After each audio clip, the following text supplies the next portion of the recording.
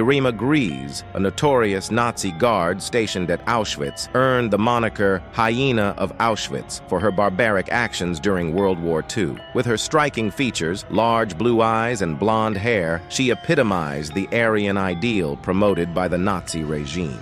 Grese's cruelty knew no bounds as she mercilessly tormented prisoners. Notorious for her sadistic tendencies, she took pleasure in selecting young, attractive girls for unspeakable fates before sending them to the gas chambers. Grese's depravity extended to sexual violence as well. She engaged in abhorrent acts with both male and female prisoners, even organizing orgies with fellow Nazi guards and their spouses. She had the macabre distinction of having lampshades crafted from the skin of 3 deceased prisoners. She received the death penalty at the age of 22, becoming one of the youngest Nazi criminals to be executed by hanging.